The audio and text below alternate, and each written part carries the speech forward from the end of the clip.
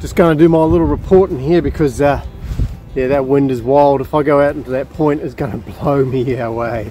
Going to blow my head away anyway. So a beaut little obelisk, and it is fighting for survival because that coastline is just being eaten away by the sea. So don't know how much longer it's going to hang around for. They've got it roped off with some fencing and things. But the obelisk was built, I think, back in 1855, and it's looking after Cape Dumbury, I think it's called, and the bay is, I could pronounce it wrong, but I think it's Glitchin Bay. So it marked a safe sailing passage into a very nice sheltered marina that's just in front of me over the other side of these dunes. But yeah, can't help but think that that poor obelisk has a bit of an uphill battle for survival. But 1855, it's been around since then. Cool little spot though. We'll see if we can get some nice photos. It's a shame we can't get the drone up because it's just so windy, but there's some absolutely incredible rock features and things around this coastline.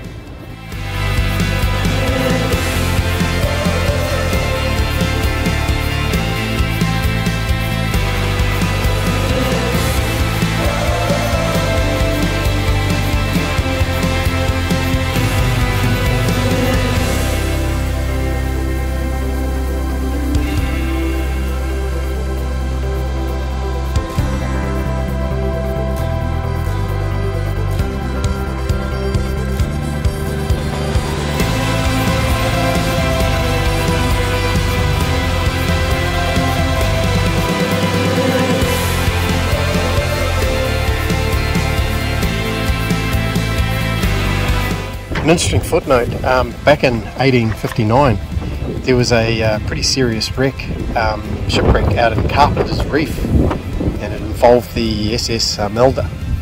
89 people lost their lives, and it's one of the worst maritime disasters in Australia history.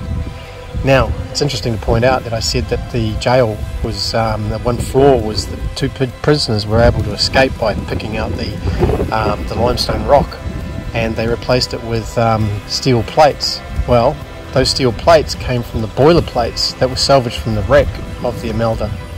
So interesting little tie in there.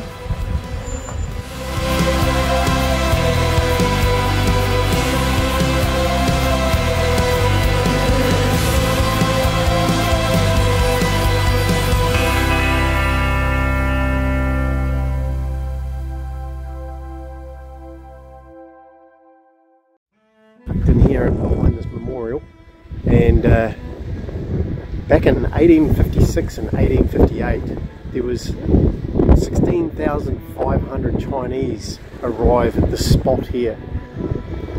They came to this spot because over in Victoria, the state of Victoria, we're in the state of New South Wales, they were charging, I think it was like £10 per person as kind of like a mining license to go and join the gold rush in Bendigo and Ballarat. So the ships made a detour to South Australia here, I understand, this port here of Robe, which didn't incur that heavy fee. So there were 16,500 Chinese arrive here, and they ended up with, I think, between 320 to 400 kilometres of walking to do to reach those gold fields. So a pretty staggering amount. So if I can swing around, just see the lovely bay and hopefully not too much wind. There's the Chinese memorial, and I will walk into the wind on the other side of this rock. It's just basically a little plaque that's commemorating that milestone. On a windless day, that would be a very nice arrival. It's a beautiful bay.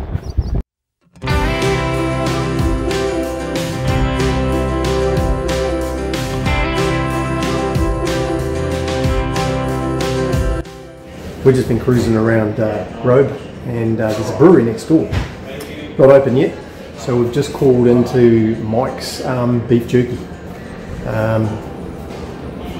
And it's had a sample, and it's very, very nice. So he's said that we're going to have, he's offered to take us around and have a quick little intro of his fine establishment.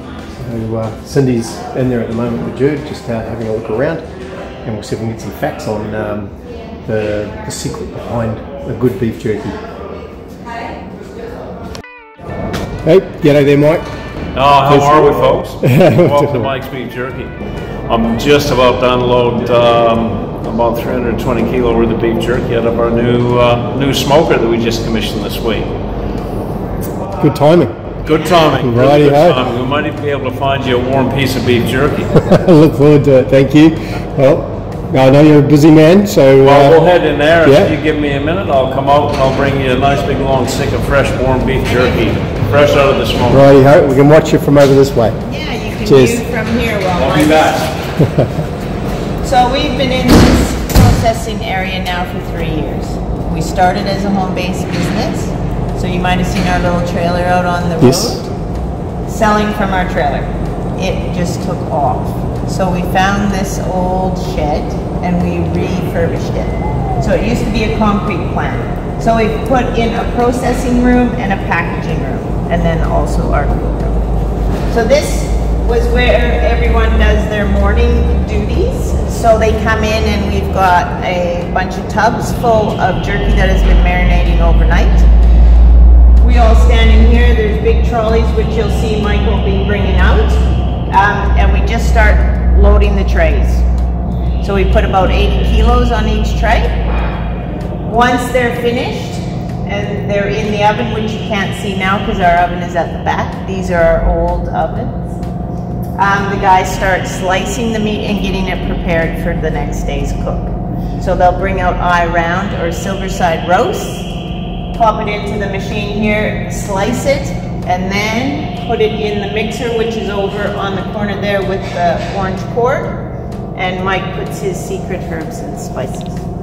Mixes that. It goes back into the cool room in food grade tubs and sits there overnight. And the process then all starts the next day. So you'll see pretty soon, once that oven is loaded, it takes about 3 hours for the cook to finish. And that's what's happening right now. Mike is just going in to bring out the jerky.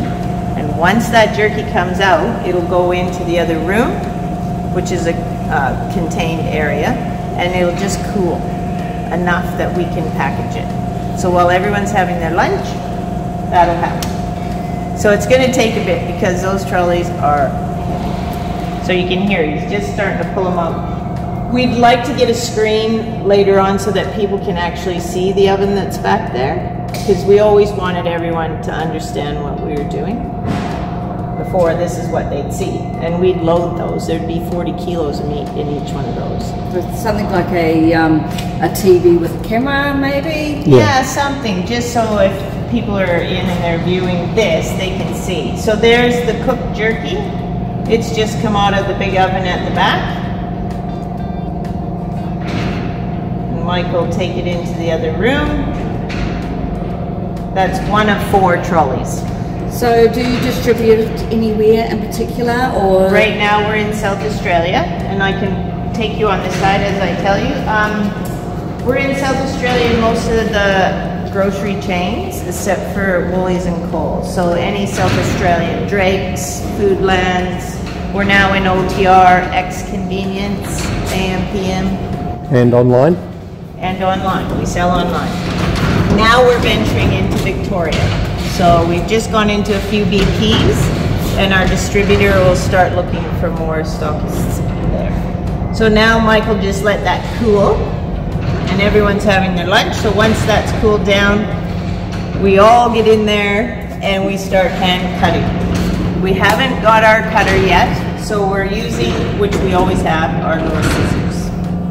So everyone gets in there, cuts the jerky, then it goes into that machine. It's bringing you out some Wow. So this has gone through the cooking stage and the smoking stage. Yep. So it's this all done in this one. is the complete. Yep. There's Mike giving Bloody you. There you hell. go. Terrific. Doesn't get any better when it's fresh out. Doesn't get any fresher than this. Lovely and warm. Thank you very much, you guys. Thank you. A nice fresh. And what flavour is this? A black That's pepper? chili, so It's chili. it's Yeah, that's mild chili. So.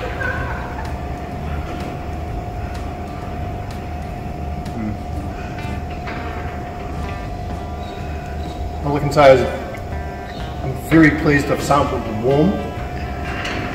But yeah, the package pretty damn good, eh? Yeah. It's nice. It is juicy, flavoursome, and chili is just right on for me. I love the chili. Yes, we've kept it middle of the road, so it's not on the top, so it's sort of catered to the masses. That is the fundamental difference with our jerky. It's actually a cooked product. Yes. A lot of beef jerkies are dehydrated, and there's no heat in a dehydrator, so they tend to take a lot of the moisture out of it. Ours gets to about 72 degrees for a period of time, and then we turn the heat off, and it slowly comes off and allows us to retain more of the moisture in the product. So it is actually a cooked product.